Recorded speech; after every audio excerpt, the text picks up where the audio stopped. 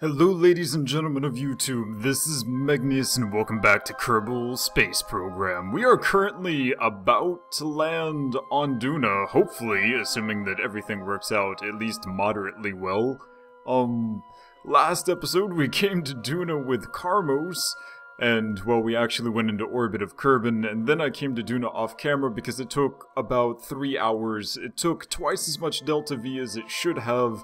It was a terrible, terrible experience trying to use all of those boosters that were underneath here. I ended up coming here with 3 full tanks, and I guess half of our last 2 tanks here on the sides.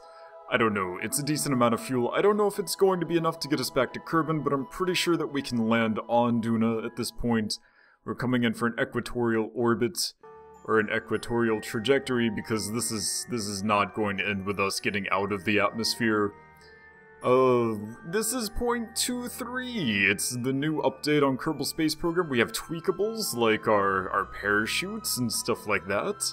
I currently do not have, we're gonna keep the minimum pressure at 0.01 because this is Duna and it has very low air pressure. But I'm not exactly sure how to use all of these parachutes and stuff. So I'm gonna go ahead and deploy that chute. And deploy the chute as well, and deploy the chute, and we're just gonna see if this ends up working. I have no idea what I'm doing with the tweakables. The tweakables are strange and foreign to me. I haven't tried out the Rapier engine yet. I haven't tried out any of the new science stuff, so I'm sort of worried about the science for this mission as well, because I wasn't planning for, there we go, switching over. I wasn't planning for these things to, let's go ahead and put out our landing gear. Yeah, I wasn't really planning to do any sort of science on Duna after the update, but hey, it looks like we're going to have to now. I'm a little bit worried about Karmos, to be completely honest. The reason that we started this episode directly above Duna is because I tried numerous times to land on Duna before, and none of it really worked out very well, so I'm a little bit worried about that, to be honest. And if we can just hold her steady just a little bit while that depletes.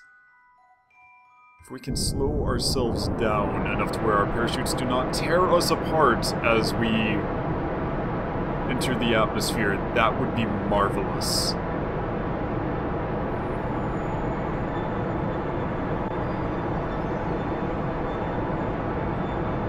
There we go, there are our parachutes. They've gone out to, at least their partially deployed status, and hopefully we can slow ourselves down enough by the time they deploy all the way to where we don't freaking die a terrible, terrible, horrible death.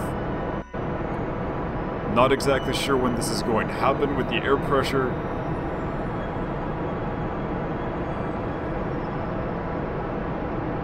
Using up all of our fuel. I would appreciate it if the parachutes would open. There we go. And they did open at different times, in fact, which seems to mean that my altitude changes on them did actually do something, but then again, the minimum pressure is probably what happened, because the altitude is at ridiculous things like 3,050. We are not yet at 3,050, so why did they open? I don't know, I don't understand. I have no idea how these things work.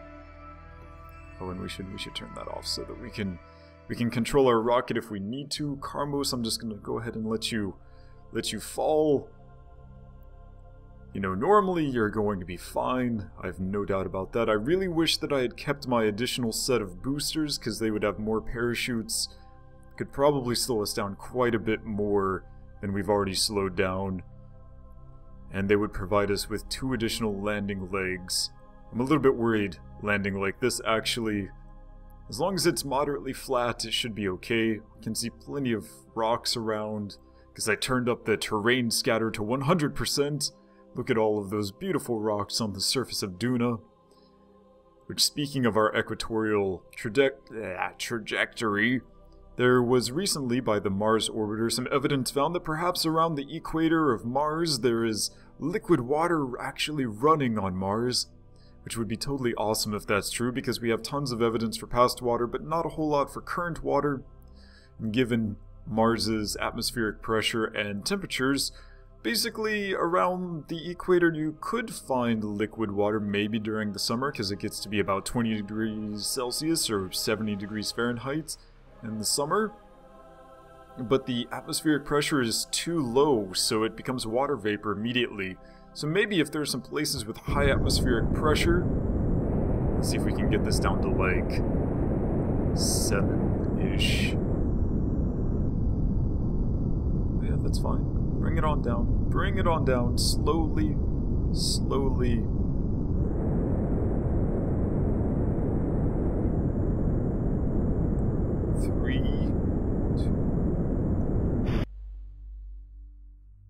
Oh my goodness. We have successfully landed on Duna. I don't know if we can get off Duna, mind you, but we have successfully landed here. Let's quick save this right now. Oh my gosh. Whew. And I really wish I had an antenna. Really wish I had brought an antenna. Okay, first of all, we need to turn off our SAS. Alright. I would like to do a crew report. Crew report from Duna. It's not very interesting. Keep the data. It's all sorts of science changes, but I don't know what it all means. Observe the mystery goo. We already got all of this science, so why did I bring these?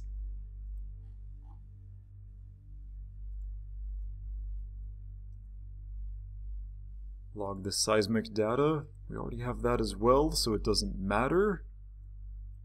Where are the other instruments? Here we go. Turn on the barometer. We also have this as well. Apparently none of this matters at all. Alright, so what we want then is none of this. Shouldn't have brought any of that whatsoever. We want to get our little Carmus Kerman, get him out, and we need to reset all of our parachutes first of all, because we're going to be using those when we get back to Kerbal. And I don't think we're going to be needing these, but let's go ahead and put them back on anyway, just in case we need to land back here on Duna.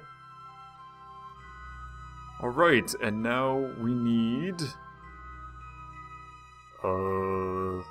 we need to let go. Use our jetpack. Slowly, slowly, don't die, don't die. Wow. Oh, wonderful. Carmos Kerman. On Duna. Alright, so plant our flag first of all, because we need our flag.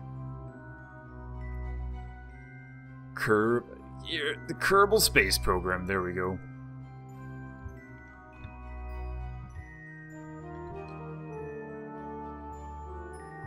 Duna first landing. And Carmos Kerman was here.